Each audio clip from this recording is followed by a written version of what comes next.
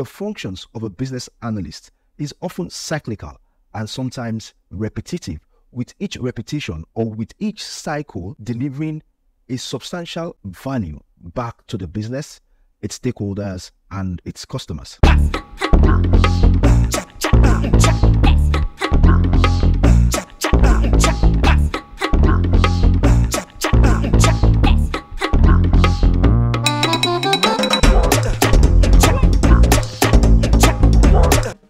Business analysts are no doubt the curator of change for most businesses. The question of the definition of the roles and responsibilities of a business analyst is one that has defied and would likely continue to defy a universal answer. However, the roles and the responsibilities of a business analyst can be defined by a business subject to their needs and subject to their expectations of whoever is filling that role.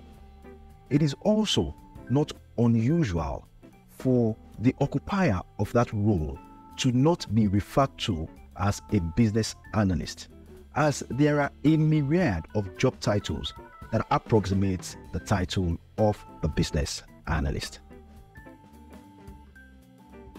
It is also not unusual for people to wonder what are the specifics that a business analyst undertakes in a business and for a business and its customers. Again, this is subject to the definitions that a business may put forward for that job role. However, there are commonalities across industries and across businesses as to some of the expectations that businesses have of business analysts.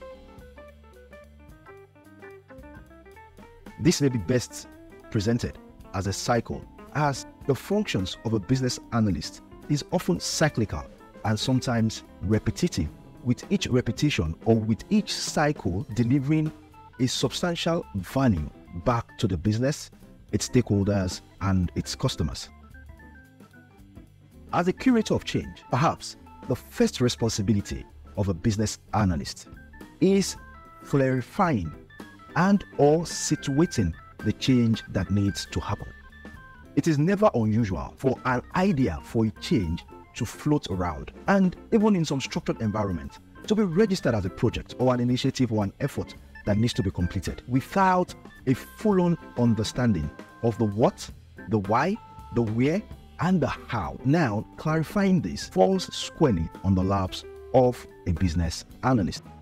2, which is perhaps closely related to the first, is that the business analyst, in clarifying the change that needs to happen, also needs to define the boundaries of this change. Otherwise, we might have a case of uncontained change. And as business resources are limited, there really is no room for uncontained or unconstrained change. So it becomes the responsibility of the curator-in-chief, the business analyst, to not only clarify and determine what change really needs to happen for the business and its stakeholders and customers, but also clarify the boundaries for this change. 3, it is also often the responsibility of the business analyst to identify the many ways this change can be delivered, and often in consultation with stakeholders, determine the best option for delivering the identified change. 4, the business analyst also often has the unenviable task of rallying all stakeholders and ensuring that where buy-in is required, this is obtained, and where stakeholders only need to be informed, they are duly informed. 5, in concert with the project manager and other stakeholders on the change initiative, the business analyst guides the change effort.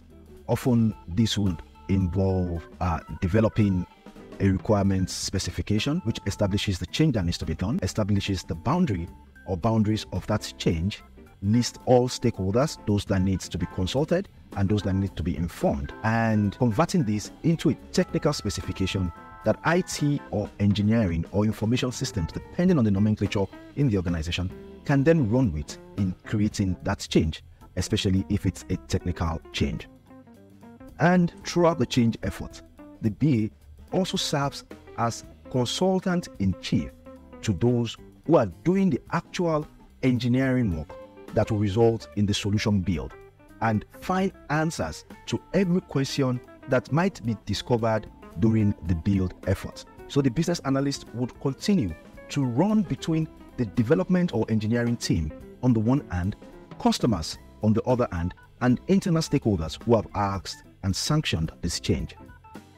Once the build effort for this change is complete, the business analyst leads the testing effort. And there are a number of tests that needs to be carried out. The business analyst, in consultation with colleagues from across the business who are stakeholders for this change effort or initiative, would agree the depth and the width and the variables of the testing that needs to be conducted. And oftentimes, the BA does the actual testing.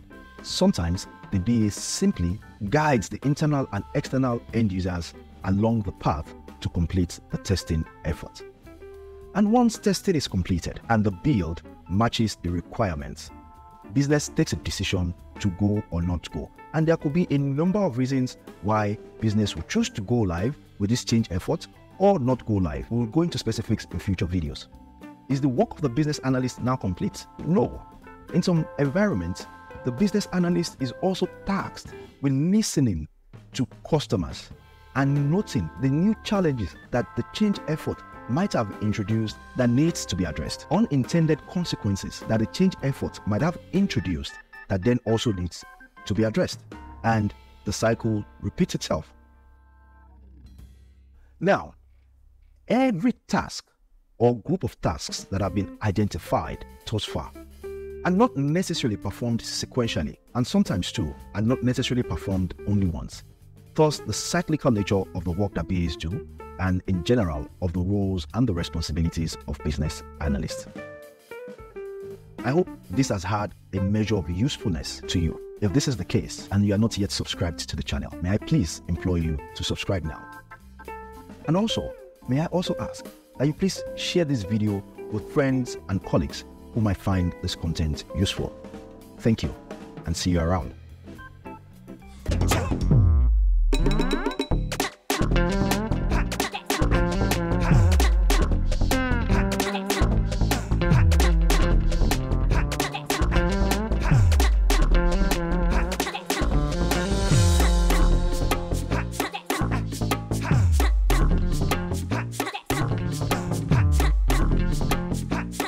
That has defied universality. Universality is one that has perhaps the first thing, perhaps the first responsibility, perhaps the first responsibility of a business analyst is to, is my notes.